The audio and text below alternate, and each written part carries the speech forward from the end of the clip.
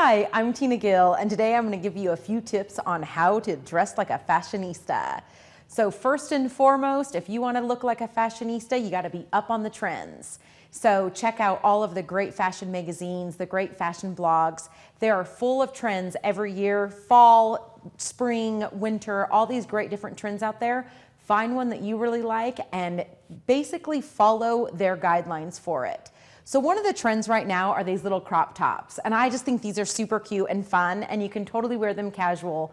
So for a fashionista is grabbing a trend and kind of pairing it with something that's your own. So I took this little crop top, paired it with a pair of skinny jeans, because this is gonna go in from day to evening. And then it's all about accessorizing and adding details. So I grabbed this great necklace here. It just adds this nice little fun detail to it. The shirt has kind of a little ethnic print, so does the necklace. It's just kind of got this kind of little African inspiration going. Something else I did is I pulled it off the shoulder, because that just adds another little fun interest detail to it. A gray tank underneath, so that you can wear a normal type of bra with this. But as a fashionista, it's all about the accessories. So if you got some big statement piece up here, just add a bracelet versus doing earrings and a necklace as your statement piece.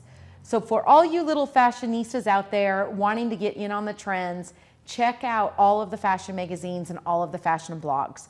Grab some ideas from them, see what you like, go to the stores, try them on. It's super fun, but remember, it is a trend and it is a fad. So don't invest a lot of money in something like this. Better suited for going to some inexpensive stores and just trying fads here and there. But as far as fashionistas go, just check out the new trends and add a pop of accessories and make it your own. I'm Tina Gill with Worthwhile Style.